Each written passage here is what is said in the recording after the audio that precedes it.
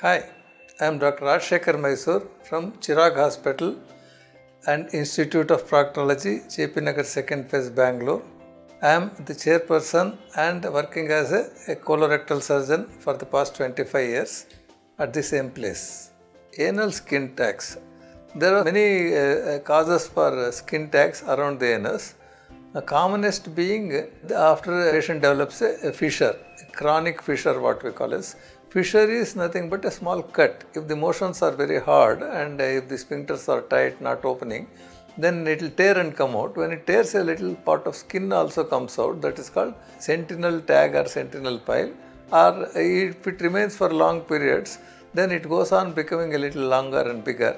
Then that is called a skin tag. That is one of the commonest causes of skin tag. Other causes are small external hemorrhoids where there will be blood clot and then that gets dissolved and hemorrhoids get cured and skin tags remain there. Or surgically when we operate certain areas of skin, if we leave, they look like skin tags. The other dangerous things which can be looking like skin tags are warts around the anus. They are called perianal warts caused by viral infections and usually sexually transmitted infections, and they have to be treated vigorously and properly.